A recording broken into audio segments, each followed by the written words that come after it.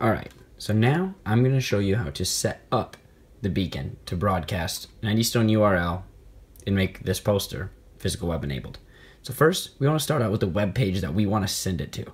So I just take this web page, take this link up here, go ahead and copy it. Now we can back out of that.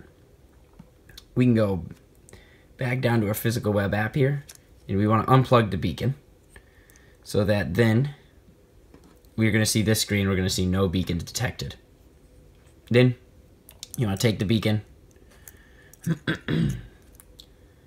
plug it in. Then it's going to say enter URL. So we're just going to go ahead and take this, click that X, it clears it out, paste it, done. Do that, come back up here, click cancel, then refresh, make sure it's there.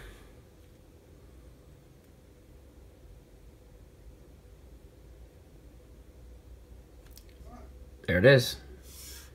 Click. Brings it right to it.